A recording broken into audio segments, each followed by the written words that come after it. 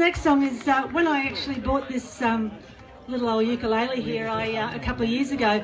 I decided to, I bought an old ukulele about 10 years ago at a garage sale for $50, and it was beautiful wood, and thought it sounded great. It only had one string on it, and it had a bit of a knock in it, and but it sounded really good. And a few years ago I thought I'll go and get it all fixed up, and when I went into up to the Guitar Brothers, and they had a look at it, and they started shaking and saying, wow, this is a fantastic Hawaiian ukulele with beautiful wood, and it was worth over $1,000, which I was pretty happy about.